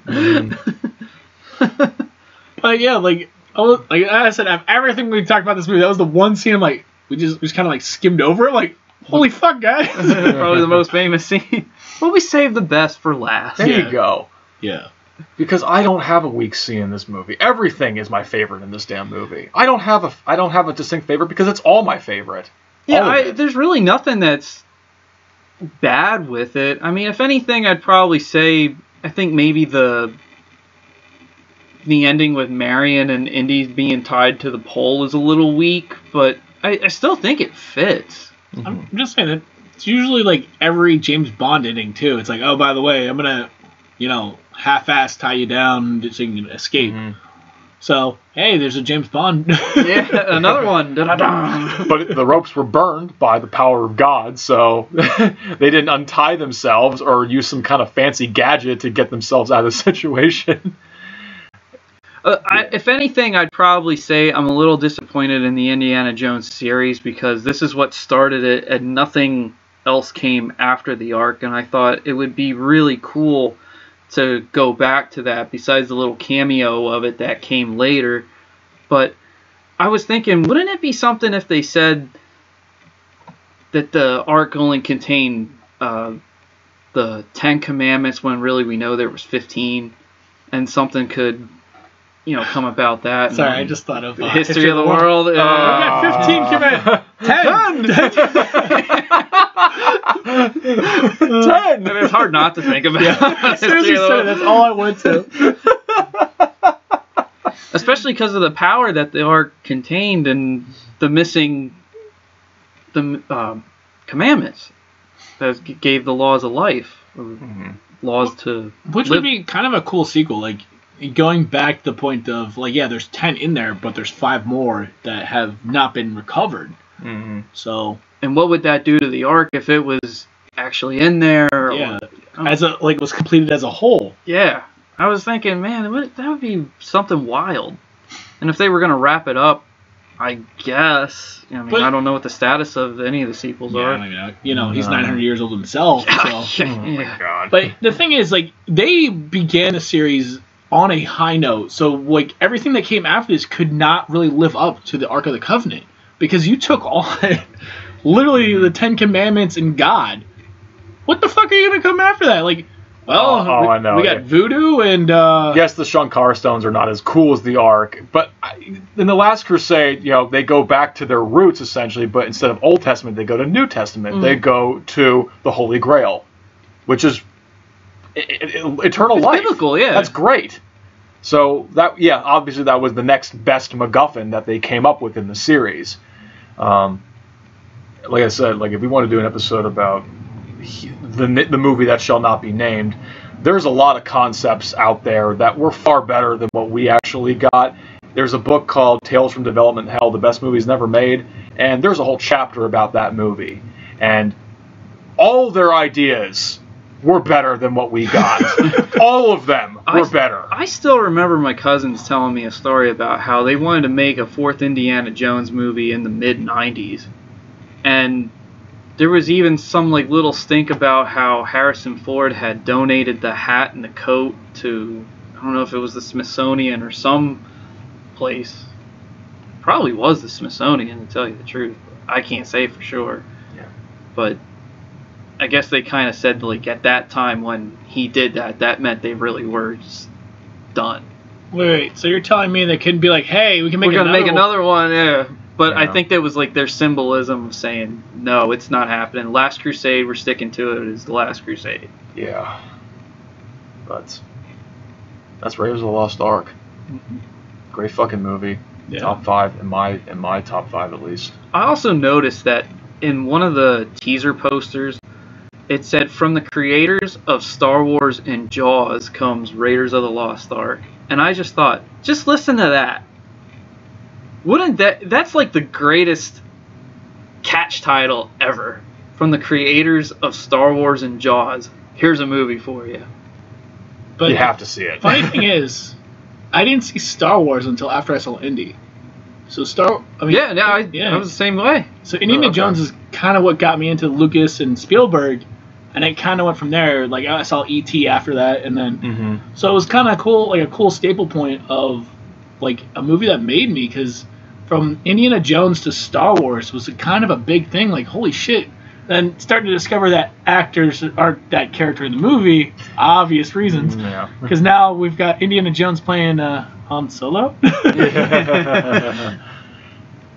But yeah, like there's a lot. I guess a lot of history like with this movie. And I'm just thinking about Yeah, like I said, like even though Indiana Jones may not be a real character, as I hinted to, Roy Chapman Andrews was the closest thing we've ever gotten in real life to the real Indiana Jones. A guy who was an archaeologist, who worked his way up through the ranks, and he encountered a lot of similar possible fates that happened to Indy in the movies. So. And it's just such a great character to take this heroic figure with archaeology and turn him into a superhero, basically. And he's flawed. You know, he's not perfect. He gets his ass kicked, but he keeps on going. So you feel it's kind of like the Bruce Willis, John McClane in Die Hard. You feel like he's a normal guy. Like the truck scene, that just showed everything that, you know, because Harrison Ford's an in-shape guy, but it's not like he's built like Stallone or Arnold. No. But he'll kick ass. He's more relatable in that aspect because none of us are, you know, huge muscle building guys. That's not who these guys are. Especially during that time, bodybuilding didn't even exist. But you really got that, okay, this could be you or me, or, you know, he could take on the big guy, get his ass kicked, but still find a way to beat him. Mm-hmm. And then the Nazi in the truck, he looked like an older guy, and you're kind of thinking, well, why isn't he just kicking this dude's ass? And it's like, because he's a Nazi, he's a soldier, he's well trained. Yeah. You know, you also see that aspect from that age gap that, you know, kicks in, and I was like, man, that was so well done. Like, there's so much about it that was well done. Even, believe it or not, the silhouettes of Indiana Jones is so badass. And they said that his fedora was different than just a regular fedora. It was actually like an Australian version, I think. Okay. And that's what gave it a little bit more of a unique look. And they said that, so when you saw his hat or the shadow, you knew it was Indiana Jones and not the creepy Nazi fuck or Belloc or somebody else. That you knew it was him. And he had to look like he'd been around and been doing this stuff for a long time. They said when they got the leather jacket, they made it look like it had scrapes and cuts and all sorts of detail, shit baby. on it. That's detail. It was supposed to look like he's been around doing this for longer than what we've even known about. Nothing's clean or polished. That's what makes it great. And archaeology in general, because we don't know everything that's out there. There's so much fascinating stuff. And whether it's, you know, from theology to just ancient history, and if you believe in magic, if you believe in curses and all this other weird, wild stuff, you could go in so many different directions with this character, and it's no wonder they have comic books and have expanded the universe. And then yet we only got 3 good movies. 3. I'm just saying, we could have a horror movie crossover, too. I'm just saying, he's an archaeologist, discovers Pazuzu's statue. And then years later, they meet the Ghostbusters. Oh my God. See? Just universe building. But we're here all week. Universe building 101. Yeah, right. Exactly. But as you said, Colin, like, because you had interest in archaeology when you saw this movie, I was the same way. Like, when I saw this movie, I thought, hey, that would be a pretty awesome career to have, you know, being able, because I love world history. Dates, for some reason, just work for me. If I wasn't an actor, I would want to be a history teacher. But then I realized, I think I want to be an actor more often. I think that's a more satisfying career. Satisfying career. It has its fun moments, but because I realized when I was a kid, like, oh yeah, archaeology is fun, but there might not be a lot of money involved in that sort of thing. Because even in the movie, Harrison Ford, he's an archaeologist, he's a teacher, but he's also at times he needs money. And that's why he's always finding these pieces to sell to the museum so that he can get some revenue to buy plane tickets and to basically do other things that he needs to do financially, but he can't because he's not rich. I hear what you're saying, but I didn't get that vibe from him. Okay. I felt like he was a guy who did it because he loved it. Hence the scene with the Ark where it was like, I can't blow it up. Mm-hmm. You know, he's risking himself with all those Nazis, and he's not thinking of money at that point. Well, no, not at that point. At first, yes, because he says, I need this amount of money I can get that idol again. I just need this. I need this. Here, you can take these, Marcus. They're good pieces. And the museum buys them, as they always do. And he's doing okay financially, but like you said, it's really not about money anymore at that point when he has the RPG at the Ark. It's about history. But I think even when he was going after the idol in the beginning, it was like getting paid was just a bonus. Mm. Yeah, like I'm guessing he has tenure, so that covered his bills. But he probably had to sell his stuff to do more of these, I would say missions would be pretty much the best way to explain it. Missions. Because trying to find the idol, and he is finding stuff along the way so he can sell them just so that he could pay for these missions, pretty much. Yeah. And that would be the thing I would see it as. Not that he needs the money, he just needs it to complete stuff. Where his teaching job is what pays the bills. That's true. Yeah, I feel like if Belloc were to come up to him and say, I'll pay you, I'm trying to do the economics here, let's just say $1 million, even though it's not what it was back in that time frame. But let's just say, okay, I'll pay you $1 million just to go home and let us take care of the Ark. You'll be set? don't worry about it. Do your other digs and whatever you want to do. But I think he turned it down. Absolutely, because of what Belloc represents. Just solely because it's him. It's like, no, you're a competitor and you're a scumbag, and I want to make sure that this doesn't happen to you. That you don't get that arc because of who you are by reputation and who you work for. That's one reason why. That's multiple reasons why. Yeah, I'm going to turn down your $1 million offer. So, you guys have anything else to add to it? I would say honestly, this movie has stood the test of time. That it is still referenced today in like new shows and even kids shows. So like my daughter watches the show Bluey, and they reference Raiders of the Lost Ark by calling it Raiders. And literally the dad rolls a giant ball down the hallway and they have to run and jump out of the way. Oh yeah. I was laughing about it because I'm like, as soon as they brought it up, because the little girl's like, "Can we play Raiders?" And she does the theme, like the da da da da. I'm like, no, and then he does it. I'm like, oh. So it's like that they have the video game that's coming out, like which they announced yesterday, which I thought was funny, kind of correlated the fact that we were doing this. I want to look this up now. It happened again. Yeah, I know. It happened again. They have the Lego games. They have Legos in general. Like they're still making stuff for it, and I'm just saying, this influenced me because I just wanted to whip the shit out of stuff with it.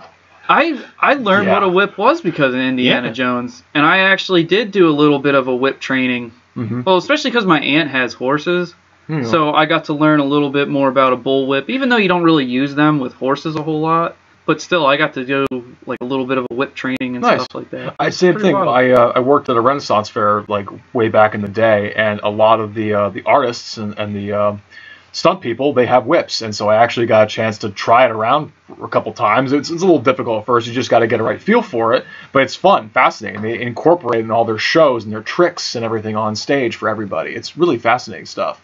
And I like that they made that into a weapon. That's like a like there were so many really cool things with Indiana Jones that are a trademark. Like if you're gonna do a costume, you gotta have the brown leather jacket. It has to be brown. You gotta have the whip, the satchel, the revolver. And most importantly, the hat. Yeah. Dude, the hat alone. Not Indiana Jones without the hat. and I'm a hat guy, and I was like, yo, that's fucking badass. I mean, I got a top hat, and the place where I bought it at, they were telling me about how they said they sold replica Dick Tracy and Indiana Jones hats. And I was like, what? Where can I get those? I mean, where are they? What part of the shop are they? It's just I need it. It's an amazing character. I mean, my family dog back in the day was named Indy because of Indiana Jones. Which, we should mention, George Lucas's dog, a Malamute, was named Indiana. So funny. Way. And and his dog Indiana was his co-pilot in his car, which was the influence for Chewbacca. Dude, that's awesome. And then, of course, the dog being Indiana comes back into play later on in the franchise. Oh my god. So yeah, I totally forgot until you brought that up. I mean, hey, my old Australian Shepherd, God rest his soul, I mean, he was named Indiana because of the character, because he's a big deal. And like I said, inspired my love of world history and discovering new places to visit one day. Oh, and another thing I also forgot was originally we're going to call him Indiana Smith. And Steven Spielberg was the one who said, I love everything about this script except one thing. I don't like the name. And George Lucas was like, well, why don't we just call him Indiana Jones? Like, okay, fine, great. There you go. Has a better ring to it. It has a lot better ring to it. Kind of flows better. So, and that's another thing. You know, he's got a cool name. He's got great trademarks. I also love the fact that, and it adds to that campiness or like it's on the verge, is that there are times where you think, oh, the hat's gone, it's going to disappear forever, but he always gets it back. Like that trademark hat. That's like that's Indiana to me. That's the hat kind of is Indiana Jones, really. Like there's been teaser posters where all you just do is you see the hat and the whip, and you're like, I know who that is. The silhouette. Yeah. Silhouette. You can't have that silhouette without the hat. It's really awesome. I always love those trademarks that you can just hint at something. You know, like you could just have a Freddy claw on a bed and go, oh shit, we're getting another one of these? Bring it on. It's so cool. And then, like you said, Jeff, I just can't see anybody other than Harrison Ford playing this guy. No. It would just be weird at this point in time. Yeah, absolutely. Yeah, it would be. I mean, I know that somebody like photoshopped Chris Pratt? Yeah. And even though he looked like him, I just can't. I'm sorry, but I just can't. Out of it, yeah. No, there's just some guys that it's gonna be a hard one to get through. When Heath Ledger was the Joker, I was like, I could see somebody else playing the Joker though. Mm-hmm. Not to take anything away from Jack Nicholson, but I know because that's gonna be different. If you're doing Indiana Jones, maybe even John Rambo, I can't see, like, you almost have to do something different. Yeah. Because Heath was a different Joker than Jack. Yeah. But how can you do Indiana Jones differently than Harrison Ford? I mean, you can, but it wouldn't be the same. I understand James Bond because there are so many entries in that franchise. You can't have somebody in their 90s playing James Bond anymore. So it makes sense that they get a different actor every so often, few movies. That's one of the few franchises where it's worked on a consistent basis. But each person that came to play James Bond brought something different to it. So, like, Sean Connery being the first, he brought the badassness to the table. Mm-hmm. Roger Moore was more of the smooth talker and campiness. Yeah. I'd say Timothy Dalton was pretty much straight up murder. He went back to sort of Sean Connery's roots, but he was more cold-blooded than Sean Connery. Absolutely. Yeah, dude was only there for two entries, and he probably killed more than most of the other James Bonds. I think he's one of the best, Timothy Dalton. So it's like, yeah, like you said, it's one of the few times it works. But yeah, I'm like trying to think, like, is there any other franchise that they tried to like fill the shoes of somebody else? Like, even in Terminator, you always bring back Arnold. That's kind of the thing. Well, look at 2010's Nightmare on Elm Street. Failed miserably. And Jackie Earle Haley's a talented guy. Oh, he absolutely is. No, but you just couldn't do Robert Englund. They gave him too much to talk. They gave him too much freedom with the script, and that was one of the big problems, was the script and the director and mostly everything else.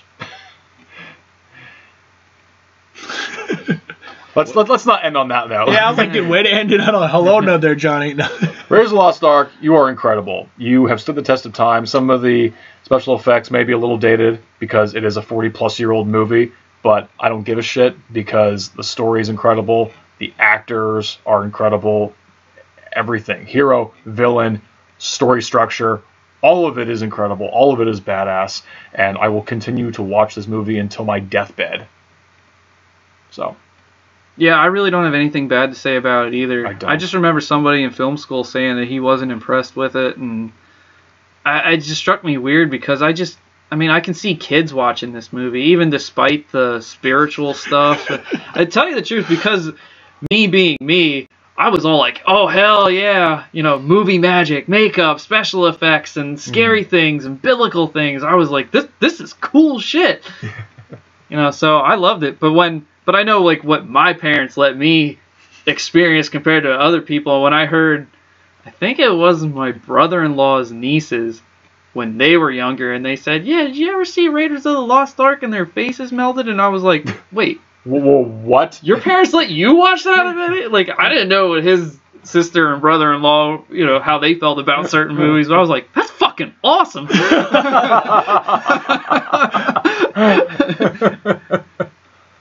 And John and Chrissy are cool people, so I was like, yeah, you're raising them right.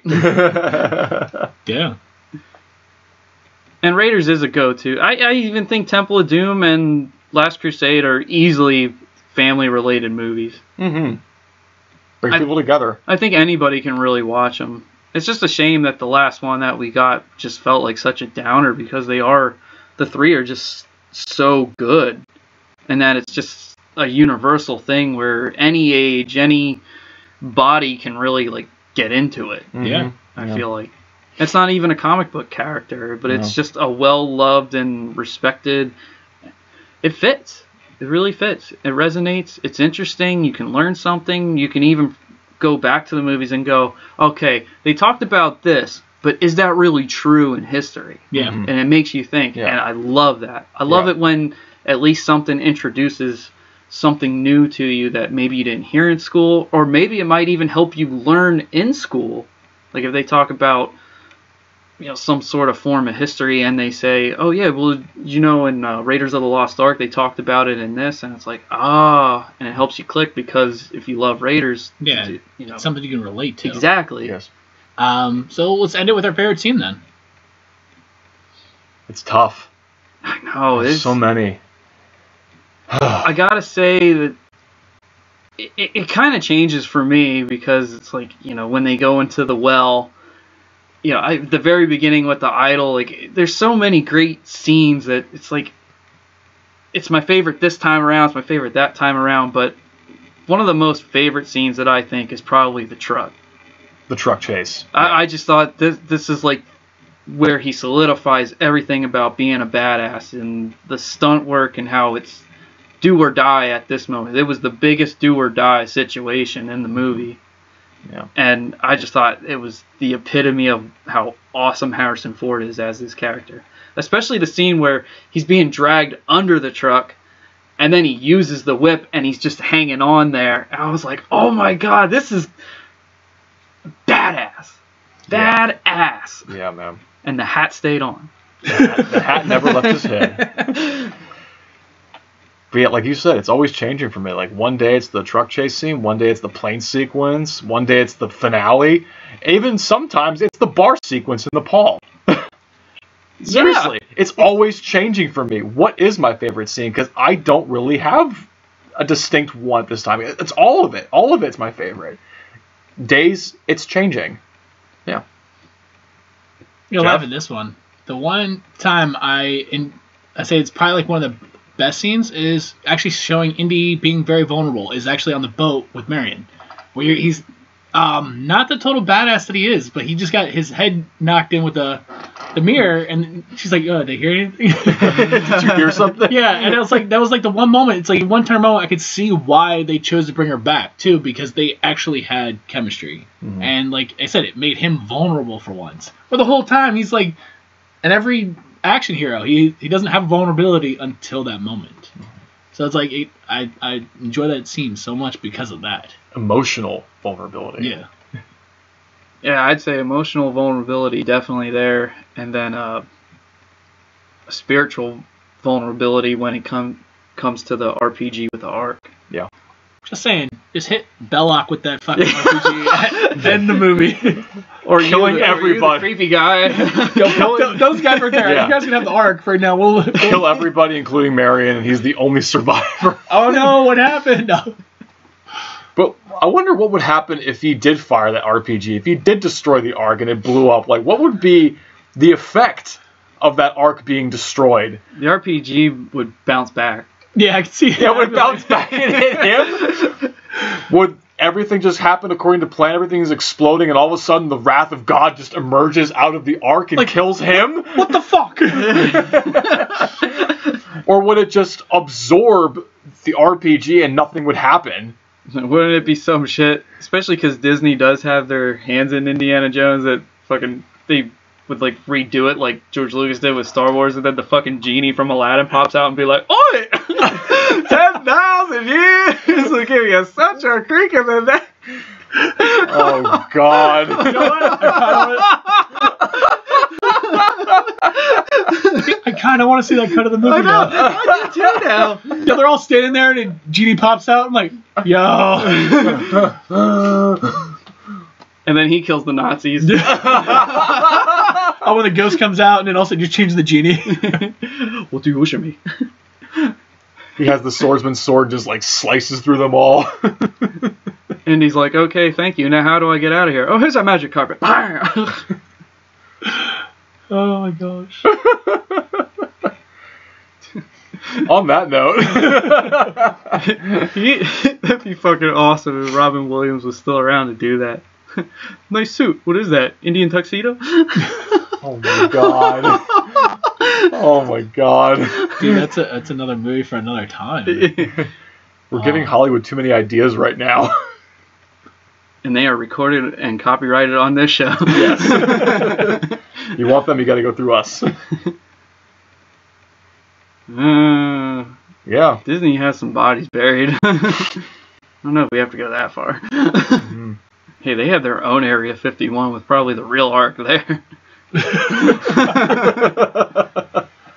Oh my god. That's what really happened to Walt Disney. You guys didn't know that? They keep hinting about the vault. If you don't get this movie now, it's going to be locked in the vault forever. Is that the same vault where the Ark is? No, they store them in the vault so that when you open the disc and you say this movie sucks, it fucking melts your face off. They know. Oh man, I couldn't stand Captain Marvel. Lightning, fire, power of God. Tell you the truth, it probably looked more like Tom Atkins' wife in Halloween 3. Oh my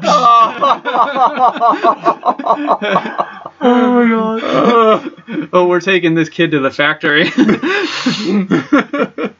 More conspiracy shit. Maybe Halloween 3 wasn't full of shit. Well, if I'm dead, after this movie gets uploaded, you know what I said. Oh, shall we? Yeah. Yeah. You guys have anything else to add? I'm good. Alright, so with that being said, that concludes our episode of Indiana Jones and Raiders of the Lost Ark. And we're going to sign off. This is Colin Peters. John Rashetter. And Jeff Manfred. Thank you all again for listening. We hope you all enjoy. Stay safe. Stay crazy. Please, somebody help me. Oh, yeah.